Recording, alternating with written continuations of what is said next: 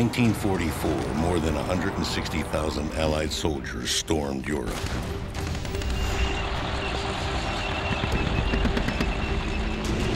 "2,000 of them never made it home. Over 300,000 Allied troops liberated Paris from the Nazi occupation. A victory the free world will never forget.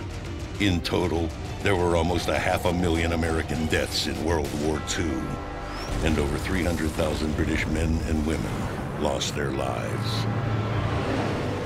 And while their sacrifice was great, another's was even greater.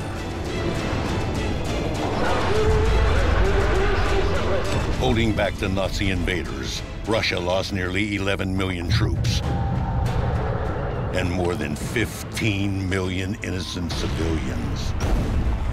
But the real casualty is in forgetting their sacrifice. This is their front,